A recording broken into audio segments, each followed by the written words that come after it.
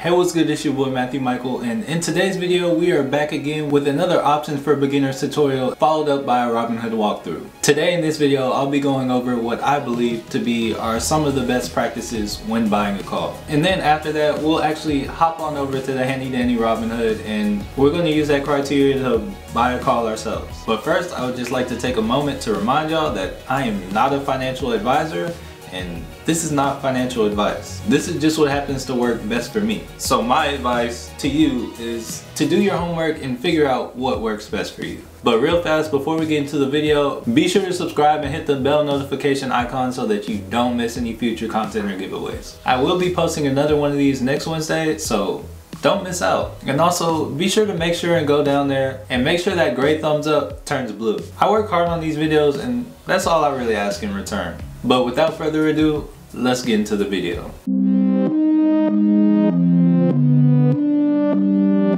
Alright, so it was brought to my attention that in last week's video I left out a very crucial term that is essential to understanding the options that you're picking. And that term is the break-even price. So what the break-even price is, it's the price that a stock needs to be at on expiration to have not lost any money, but to also not have taken any profits, aka just breaking even. Anything below that is a loss, anything above that is profit. And as the option moves into the money, this is where profits come from, and as it moves out of the money or further away from the money, this is where your losses begin to occur. And that brings me to one other thing about last week's video that I told you incorrectly. And I'm sorry, I swear it's the last thing that I messed up last week, but here it is. So in last week's video, what I told you was in the money and out of the money was backwards because I was going too fast and I guess I kind of confused myself. So really fast, we're going to re-go over this again. Okay, so we're in Robinhood. Let's pick a random stock. All right, so we're doing Intel. Okay, so we're here looking at a call right now and the price of the share is $59.62. So if we bought this $59.50 call, what is going to be in the money is everything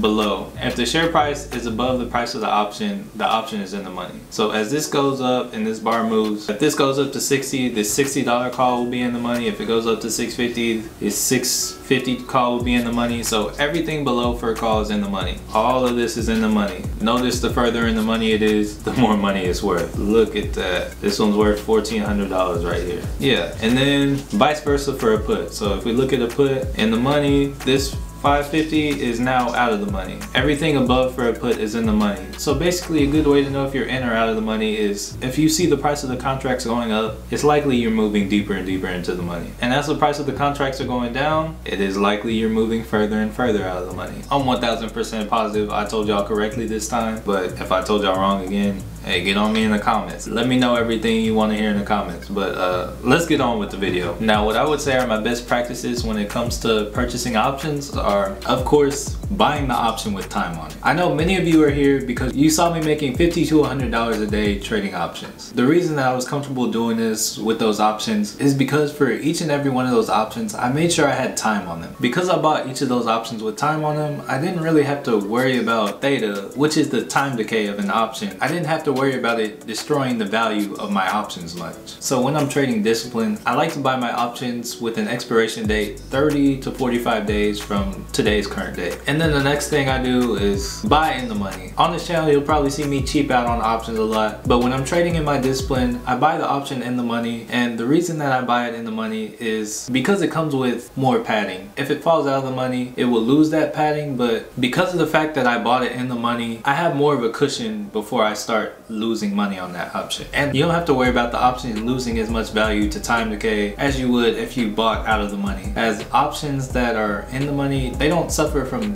theta eating at them as heavily as something out of the money. So I like to look at it kind of like a get out of jail card. Maybe you don't have any day trades, you don't want to be a pattern day trader. Luckily you bought in the money, you realize you made a bad decision. The next day you can still get out and not have lost much if you lost anything at all, assuming the stock didn't just take a huge plunge depending on where in the money you bought it. I like to just think of it as added protection. So these two things are absolutely crucial to what I would say is a smart play. They really increase the probability of me taking profits, which is overall good for me. Options is kind of like a game of chess. Whoever has the best strategy is more likely to come out on top. There are circumstances when the lower probability occurs, but really with options you just want to stack the odds in your favor, and if you have a great risk, make sure the reward is even greater. Now that I've shared these two things with you, let's hop into Robinhood and buy a call. Okay, so as you can see, we're here in the handy dandy Robinhood and we are doing amazing on the day. We are up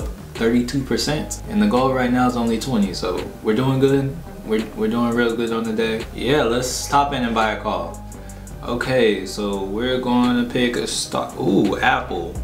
Apple's going down. It's trying to bounce. Okay, so we're going to use Apple just for this video and I'm going to get time on it so I really don't feel like I have to worry about it. Okay, so today is January 21st. So I like to go 30 days.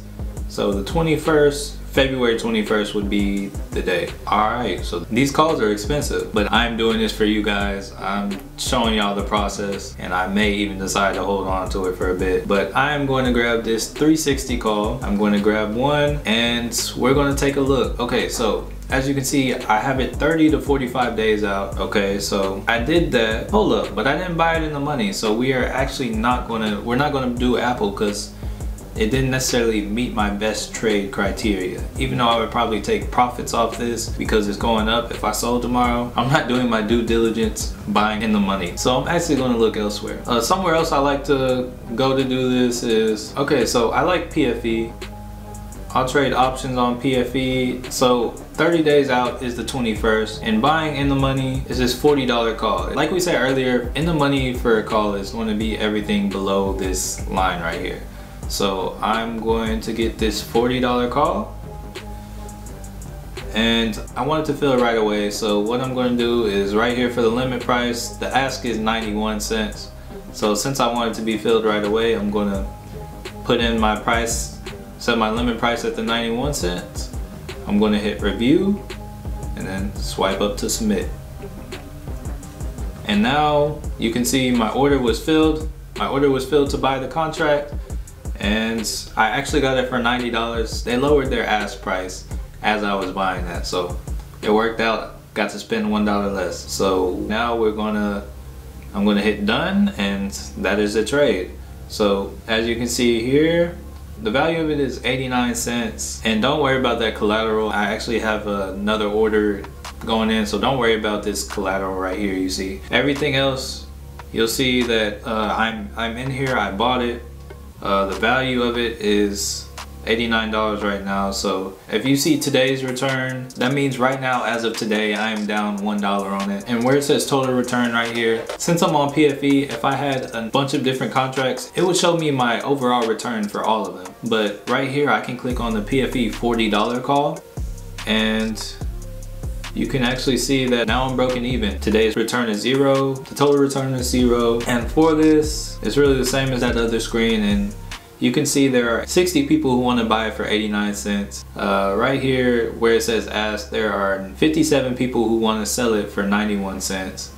And that's where we're getting that 90 from. It's right there in the middle. It's the midway price. This option today actually hit a high of $1.06 and right now it's at 90 cents, and it looks like it started the day off at 82 cents. So you see where holding options for some time can really give you some good opportunities. One last thing I wanted to tell you about this is right here where it says total return. If I made $1 today and then tomorrow it's up like $5, the total return will be 6, but today's return will be 5. Okay, but that's going to be it for what I'm showing you in Robinhood. If you have any questions about anything that I just showed you, feel free to ask down below in the comments or hit me up on Instagram. I just showed you how to buy a call on Robinhood. If you're considering buying a call, it wouldn't be a bad idea to maybe go through and replay this video and walk through and do it with me in this video so we can kind of walk through hand in hand if you like the way I do it, just to make sure you're not missing any discipline. Like I said, if you have any questions or comments, hey, comment down below. If you don't want to ask anything in the comments, feel free to DM me on Instagram at MatthewMichaelMoney. Also, be sure to subscribe and hit the bell notification icon so that you don't miss any future content or giveaways. We actually have a giveaway coming soon. Oh yeah, and just a head start for the giveaway, be sure to smash the like button. Expect to see new videos every Wednesday and Saturday, and thank you so much for watching.